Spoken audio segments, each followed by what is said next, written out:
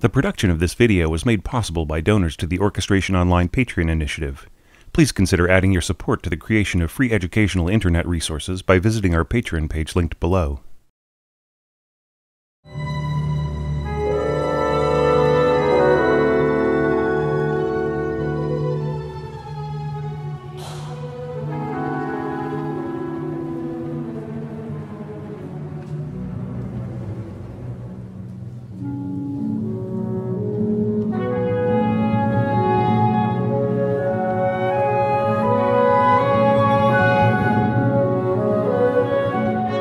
Hey there, this is your orchestration tutor Thomas Goss, bringing you the very first lecture of our orchestration study of Debussy's La Mer. Before I start out, I just wanted to address one little historical anecdote that has cropped up in discussion in the group, and that is the claim that Ravel wanted to reorchestrate this work. Now, I feel that La Mer is one of the most perfectly orchestrated works of all time. And it's a little strange for Ravel to be claiming that the orchestration was exceedingly poor and that if he had a chance he would redo it. And then for that same claim to be repeated over and over again by program note writers, biographers, and so on. But the only actual source for that anecdote is one of his friends, Henri Sauguet.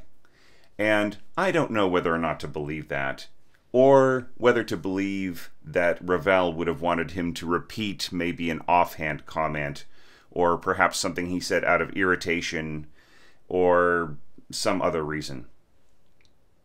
So I feel we can dismiss that notion that Ravel was actually planning to reorchestrate this. I think that that would have been, in the first place, somewhat impossible, because this work is already perfect, and in the second place, probably perceived as very arrogant by his fellow musical Parisians. So with that aside, let's take a look at the opening.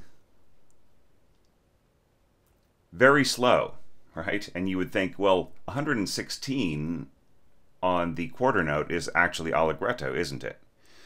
But that's because you're not thinking in 6/4, right? So 6/4 is a compound time signature that is really composed of two strong beats on the first beat and the fourth beat. So from that perspective, it is actually quite slow at the beginning. So just really bum, bum, bum, bum, right? So that feels slow. Now here, right at the end of the fifth bar, note for note, going to 4/4 time, it really becomes more like allegretto. So let's take a look at the orchestration, since we've already discussed the instrumentation for all three movements in detail in the introductory video.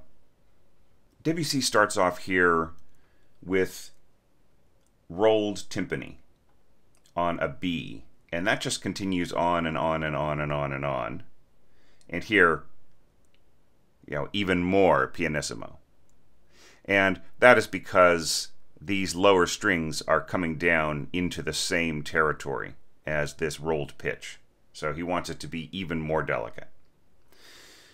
This entire stretch of bars could have been dealt with just by notating tremolo bars, or by having the trill line continue on without the additional trill marking over and over and over again.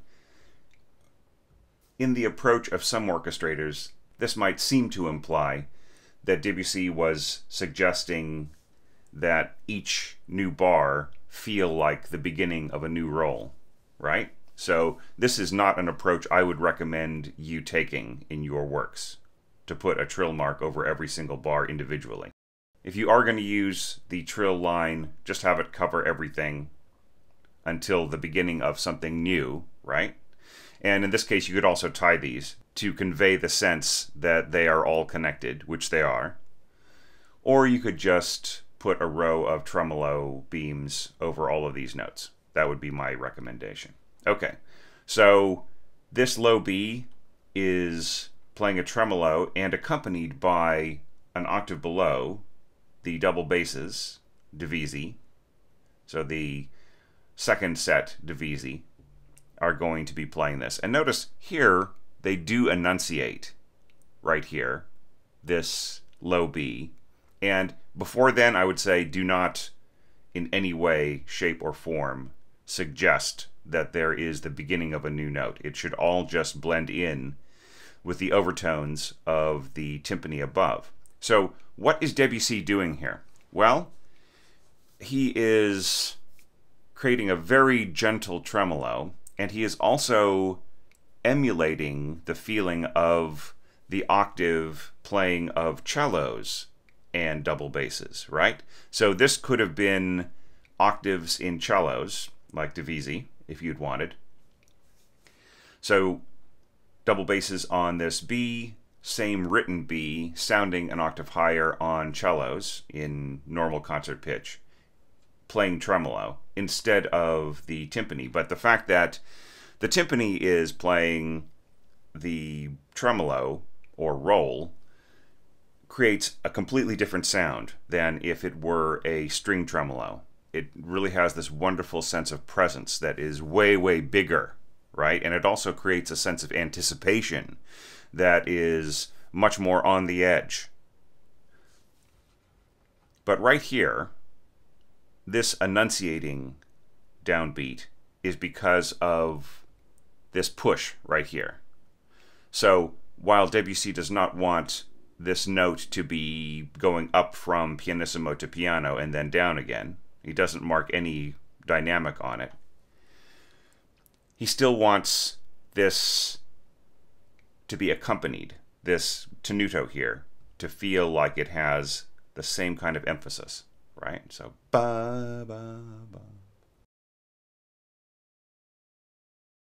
What's interesting here, just harmonically speaking, is that Debussy seems to be writing in B minor, and he's got these low B's being held, tremoloed, rolled, whatever, and plucked on every strong beat by the other part of the Debussy double basses. But he is implying B major because he's going bum bum. Right, so we've got this bum, this low B, and then da dum, which is basically G sharp, which is one of the notes of the B major scale, right? So it feels like B major, and this continues on, and it gives absolutely no indication of any difference. All of these notes would be perfectly fine either in the key of B or B minor, except for the G sharp, right? And that continues on here as well. This beautiful echoing F sharp, F sharp, G sharp, G sharp. It's so beautiful. Notice how there is a difference between the two. Really, this is felt to be an echo because we have a little bit of tenuto on the second harp and none on the first harp. So the second harp should just be bringing out their notes slightly more than the first harp. And this beautiful rising here in the violas has a much different sense than if it had been played, perhaps the top line given to one of the violin group, right? Because as it rises, it has that wonderful chesty sound as opposed to the more penetrating sound of the violin. So it's a little bit on edge, a little bit searching, right? So as that leads up to here, finally we hear the beautiful silky sound of the violins playing tremolo on these high Bs, just bringing the harmony back into line with this low roll and the underpinning B. Now here is the place where Debussy can really make a statement, and I feel that this is his Tristan chord, right? Wagner had his cool little chord progression. And right here, I feel that this is Debussy kind of showing, hey, you can be harmonically ambiguous and complex, but you don't have to be soupy, you don't have to be, however he would have characterized very negatively at that point, the more Germanic approach to harmony. So here he is doing something that is very plaintive and a little unsettled, and could even be like the cry of birds, right? There's a sense of picturesqueness rather than program, right? So he is painting pictures with his music, but he is not saying this happened, then this happened. He's more like saying, this is my impression of what it feels like to be out on the ocean at 6 a.m. and the sun is just coming up, right? And everything is very chill and things feel mysterious. Maybe there's a little bit of mist on the water. And then you might hear the cry of a bird. And the reaction of the artist is this feeling here, right? Rather than the notes themselves representing precisely the cry of the birds. And that is what we call impressionism, right? Because the artist, the creator, is relaying to you his impression, his emotional impression of something, his emotional reaction to something, rather than actually trying to depict it in music as a character. That is why Debussy is called impressionistic. However, he rejected that term because he felt that there was more to his music than just that. He also used symbolism as part of his music, and if you really want to see his symbolist tendencies come to the top, you should really go see Pelléas et Mélisande. That is really a beautifully symbolic work, and has the nascent feeling of impressionism underneath, just really coming to the fore and making future works like this possible. Okay, well, not to get too sidetracked, but this is Debussy's answer to the Tristan chord, I feel. And it's just so beautifully rendered. Oboe in its lower middle register, still beautifully in control. If this were down, say, a major third or a perfect fourth, then it would be a lot more difficult for the oboe player to control the exact nuances of this, right? Some people still might find some problems bringing this F sharp down to an absolutely beautiful diminuendo. That is one of the tricky notes for oboe. But a pro should have no problem. Then here we've got the A clarinet answering, first clarinet, and of course bassoons, providing the bottom of the chord. And then I love the way that they all come together. Now notice that Debussy is actually restating ba-bum, but up a step. Ba-dum, da-da-dum. And actually, if this had just been in B major, then that could be a very, very bland kind of late romantic statement. But because he throws in this very ambiguous harmony underneath it, it is very mysterious indeed.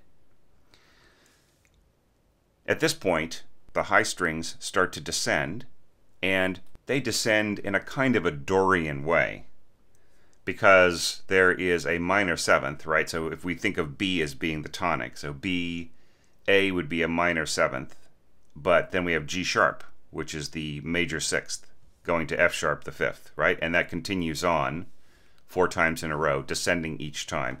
Very, very simply. Really, it's just highest octave to the first and second violins, dropping an octave, and then the second violins plus the violas, and then violas plus the cellos. I mean, that's just really, really basic. But what is happening against it is what is really, really cool. This looks like a G natural, but it is actually C natural, sounding down a fifth. And here, this G, muted, first trumpet, is sounding up a fourth.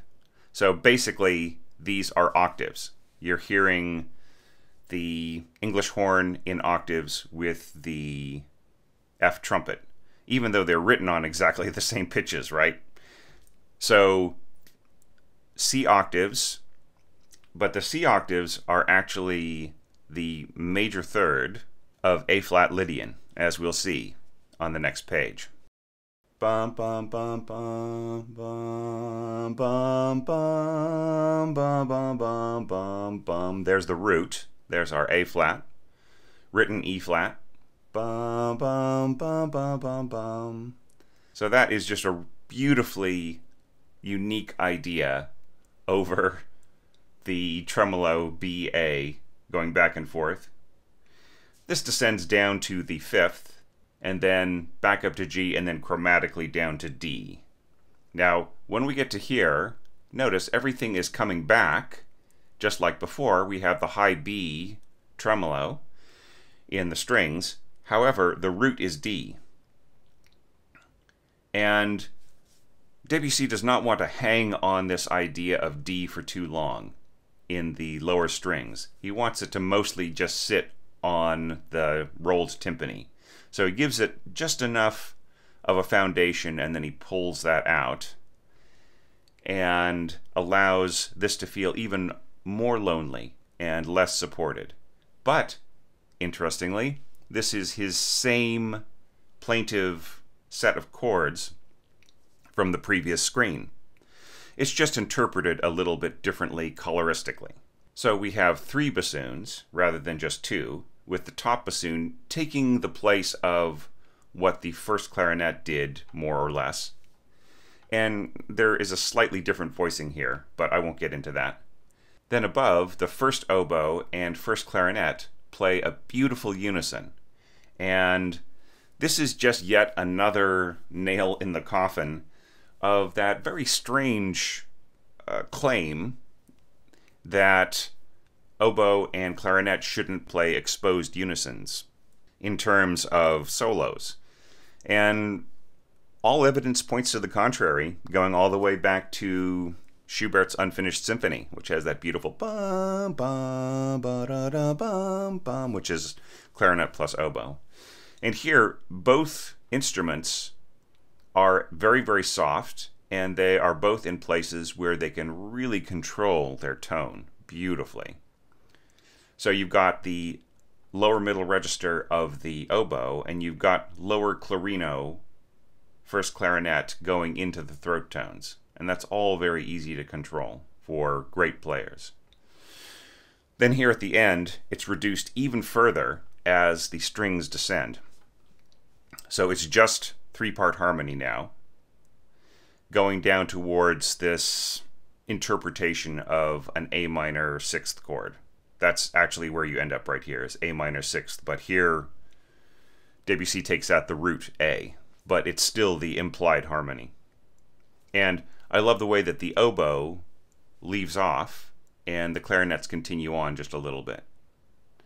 There are lots of beautiful touches like this. Debussy deciding just exactly how long a certain note should last in order to blend in or connect or bridge or disappear from a texture or to insinuate into a texture. That is why I feel, once again, that the claim that Ravel had serious plans to reorchestrate this is just nonsense. And he may even been pulling his friend's leg a little bit. People have a tendency to take exactly what a great musician says at face value. And oftentimes the musician is just in a mood that day or is feeling annoyed about something and then says something that they change their mind about later or would feel embarrassed to know that anybody had taken seriously. I think that that was the case with John Lennon. A lot of the very famous, outrageous statements that he made, he was just playing with ideas or thinking out loud and probably didn't intend for any of that to be taken as a pronouncement because, to a certain extent, he saw himself as a very ordinary person. So it's just everybody's worship of him that makes some slightly outrageous statement or very outrageous statement seem that serious. And the same thing is true of Ravel, too, I think, in this instance, if he actually even said that at all. So let's go back to the first screen and listen to both of these screens together. They really are one big introduction, which is going to lead to really remarkable things on the third screen, which we will check out in just a minute.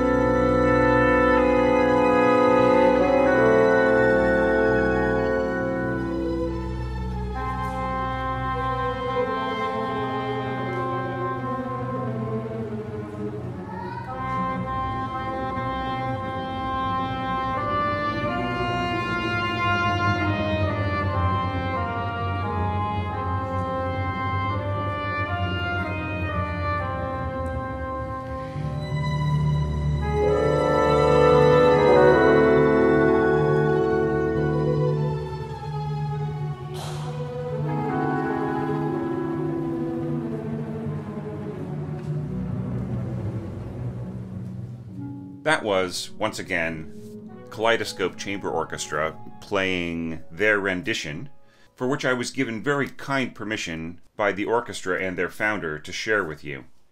One thing to keep in mind as you listen to the music, just as this piece of orchestration is put together so beautifully and so complexly, the task for an orchestra without a conductor to interpret it is just as intricate in a lot of ways.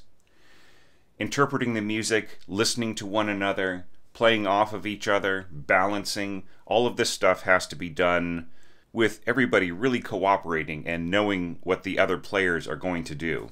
And it really takes players who trust each other and who understand one another.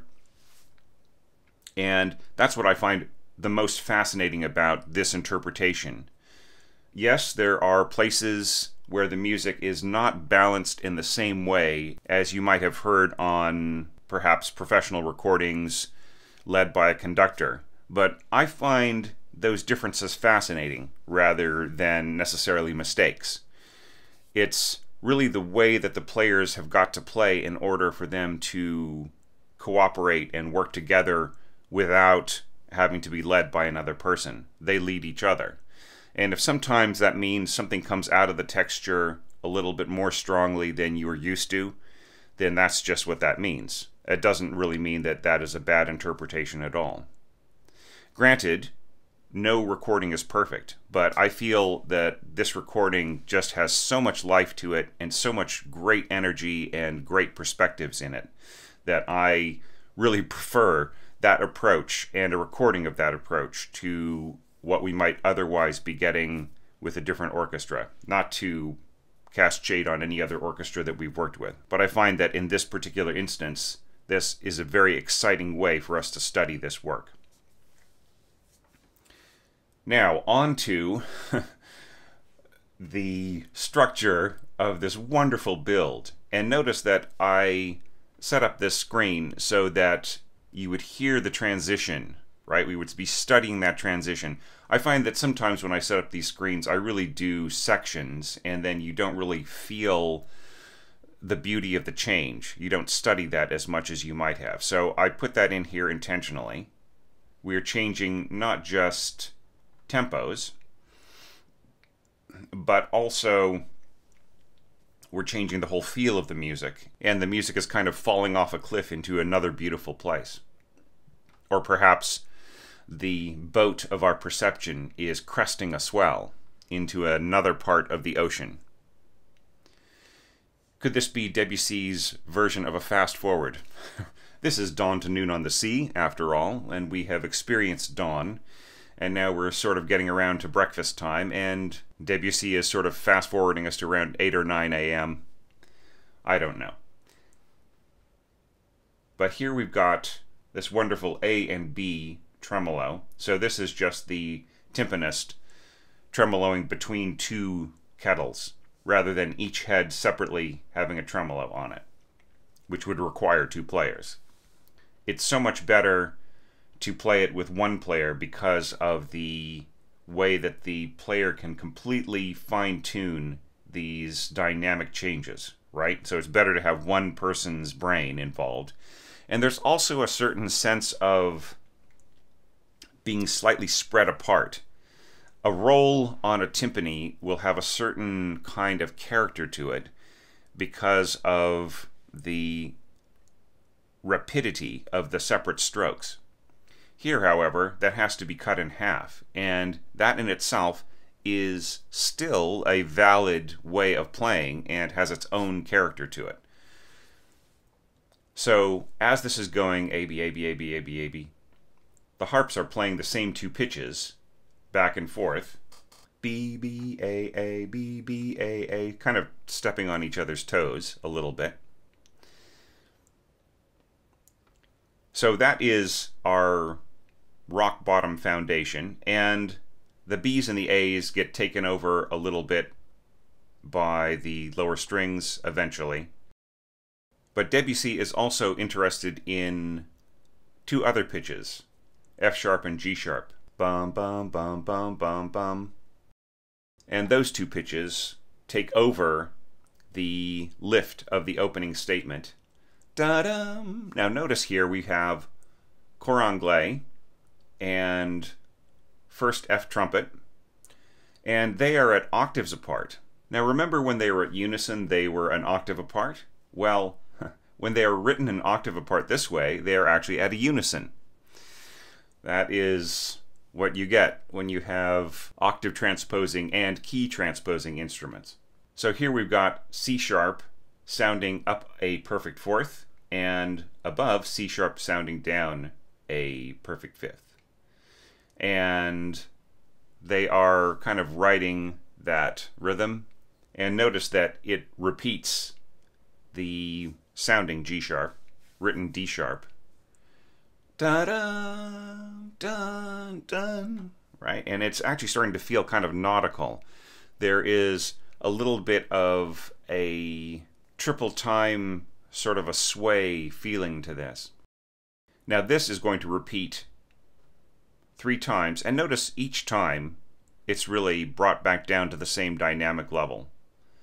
And this swell is going to feel strong right at the end, but it's really not all that hugely strong until really like the last few notes.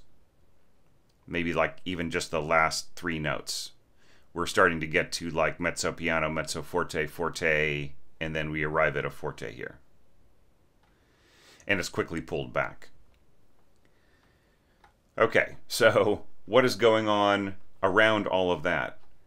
As we have these notes going back and forth between F sharp and G sharp and B and C sharp, we also have these beautiful lines, octave clarinets rising up, and it all has a very pentatonic feeling, doesn't it?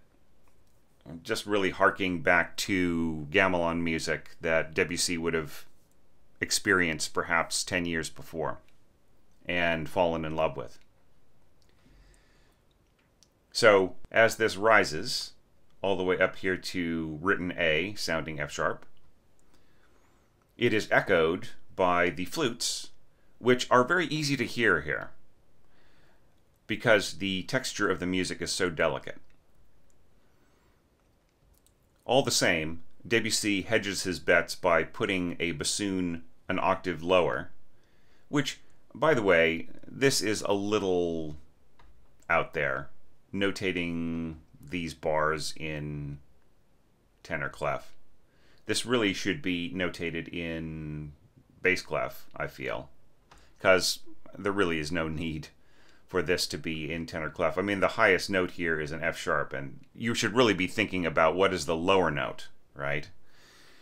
It's still in a somewhat baritone register, these lines, so I really feel that it is much more suited to bass clef, even if it sticks up a little bit on top.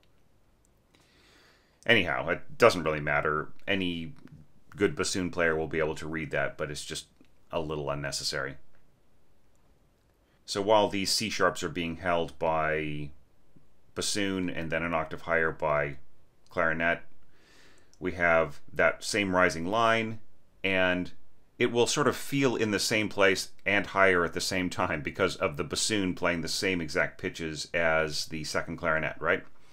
So going back again, we have this time two clarinets because the texture of the music is building, with the second bassoon taking the octave below and of course playing the same exact notes as before but just twice as fast. And that is being doubled by first harp. And here we don't really need the first harp doubling because of the higher pitch of the first flute. And that repeats, and each time just gets stronger and stronger because of the growing bustle in the strings. But actually the winds are not really going to increase unless the conductor sort of nods at them, or they kind of get the sense that, hey, well, everybody else is starting at mezzo forte right here at the beginning of this bar, so why shouldn't we? So those are just decisions that you have to make creatively as the conductor or as an ensemble. So that is something that you should listen for as well when you get to this point in your own study after I play the music in a few minutes. So this is very, very interesting, going from a kind of a B pentatonic to D flat. But it's actually very logical. You've got these grounding notes of B and A. B, A, B, A, B, A, B, A. And then if you just think of D flat as C sharp and harmonically, D flat. So it just makes perfect sense, even though the notes don't actually physically walk up A, B, C sharp, actually D flat. There still is that same feeling, that same connotation, and it's a wonderful way of Debussy avoiding a perfect cadence. So once again, as I mentioned in the intro video, Debussy avoids perfect cadences as much as he possibly can. And sometimes there even is a perfect cadence, but it's so cleverly disguised by what the harmony is insinuating around it that you don't even notice it. You don't feel that feeling of, oh yeah, my expectations are being resolved here into the tonic chord. So that's just one example of a clever strategy that is being used here.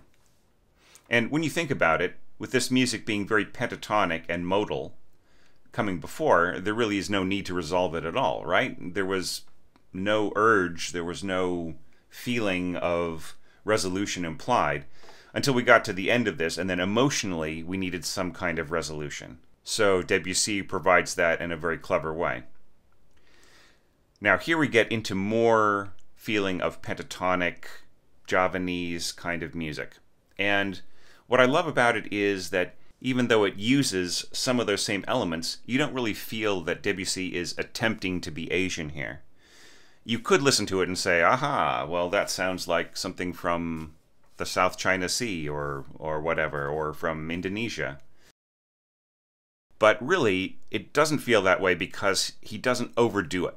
Do you know what I mean? Some people might feel with these little lines here, the clarinets plus the flutes, that there is something of that implied, but I don't really feel that because the focus is so much on the feeling of conveying an impression of the ocean that you really just see it in that context, or at least I do. This is really a lovely idea here. Bum, bum, bum, bum, right? The harps playing off of one another. And then when you get to that bottom one, bum, bum, it's taken over by the two bassoons. And that beautiful, solid note that is still quite delicate. And that just provides context for these weaving patterns. And I really love what the cellos are doing in here. That is just beautiful. And these patterns just continue on into the next screen. But before we look at that, let's take a look at what's going on here once again. And this bum, bum. It's just plunk, plunk, plunk, plunk, plunk, plunk by the second harp. Now here we are continuing on the patterns for the most part, including first harp. Here's where Debussy does something beautiful and once again modal rather than tonic, right? He's got these octave horns, A2, and just remember your transposition. This is going to be C flat. Now, C flat in the key of D flat major is a minor seventh, right? So if everything is D flat, then C flat is C flat. So it's almost like a blue seventh, right? Bum, rather than da-dum.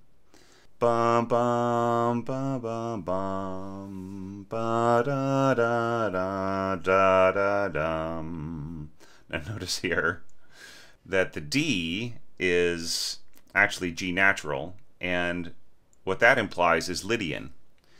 However, it's not a true Lydian because it has a minor seventh. Actual Lydian has got a major seventh in it. So that's just a really wonderful modal idea. We have an altered mode here of a Lydian with a minor seventh. And that Lydian fourth is something that's used all the time in today's movie music. It's just to add that little extra optimism to a phrase. And here it doesn't really add optimism, but it brightens the sense of harmony. Now notice that the actual note of G natural is avoided by all the other instruments, right? There are no G flats that end up correcting the harmonic picture so that it'll make more sense in the key of D flat, right? Our key signature of D flat. It's just kind of assumed that that will continue on. And the same thing goes for C flat. There are no C naturals to correct that. So if we take out the G and we take out the C from our series of steps, how many notes does that leave in the scale? That's right, this is all pentatonic, right? So we are only dealing with 5 pitches. So it's a really wonderful but very, very basic thing at the root of this music. The harmony is enchanting. It's not that these ideas are incredibly abstruse or as harmonically complex as, say, the Schoenberg that we just studied, but they are so right. There's something about it that is just absolutely the right way to use it. Okay, now let's look at the return of ba-da-da-dum, ba-da-da-da-da-dum, bum, bum, bum, with the second harp coming back in again. Here we've got oboe plus clarinet. Now this is very, very strange. On the original page of score, it was extremely compressed. So the copyist chose to notate this with an ottava mark over it. Needless to say, no clarinetist would have any problem reading a C sharp above the staff. So for our purposes, this is completely unnecessary. I could have actually just renotated this entire thing without the ottava mark because I have more space here on these big screens. But I just decided to leave it there, and just to show you that once again, as I have mentioned in an entire video on this topic, you do not need to put ottava over a woodwind part. Okay? You just do not need it at all. Okay? Most professionals actually look at ottava as a kind of a pain in the tuchus, right? It just kind of is something that is annoying. And of course, there are other wind players that are completely not bothered by it. The same thing is true for string players. If you've not watched my video yet, sure, ottava can be useful in certain situations with certain players and so on and so forth, but none of this is really all that necessary. However, for harp, it is absolutely fine because the harpist's finger positions are the same no matter where they put them. But the same thing is not true for winds overblowing or strings finding new finger positions way, way high up on the fingerboard. Okay, so let's not get too distracted from the main thrust here. So notice that in this page, Debussy just continues these patterns on and on and on again, sometimes putting a little bit of a dynamic swell into it, sometimes just adding a little bit of color behind what is playing in front of it, right? I really love these little swirling harmonies behind the ba-da-da-da, ba-da-da-da-da-dum. You're going to feel it more than hear it. But let's have a listen to that. I will leave you with these two screens, and I'll be back in a few days with the second part of this lecture, which takes the music in a really amazing direction after this. But listen for all of those things, the way that B pentatonic turns into D flat, just the logic of that modulation, and for how the winds work together. Really, that is something that I could have written an entire book about just on this particular piece. But the clarinet octaves and the flute octaves with the bassoon underneath, and then the way it all coalesces and gains in strength right at the end, with all of the parts playing together, and the little motive coming in this time on F sharp and G sharp, concert written C sharp and D sharp, and the way that the roll is being played on A and B, and so on. All of those wonderful elements that build towards this. Listen for how strong the build is. Does it really go up to, like, say, a fortissimo or something like that? Or does it just naturally increase up to a forte and then drop off again? Different orchestras, different conductors, they have different ways of interpreting this. And that's also a beautiful thing about La Mer, is that it can be reinterpreted and personalized for different groups and for different conductors in ways that don't betray the essence of the work. And that is something that you can't really say about Ravel. There's kind of like one way to play Ravel, to an extent. But with Debussy, there are many ways to play him correctly.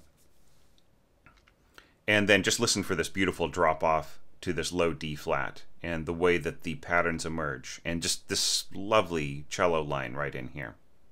And how the winds right in here are actually echoing some of the motion and energy of the cellos. And I will see you in a few days with part 2 of Movement 1.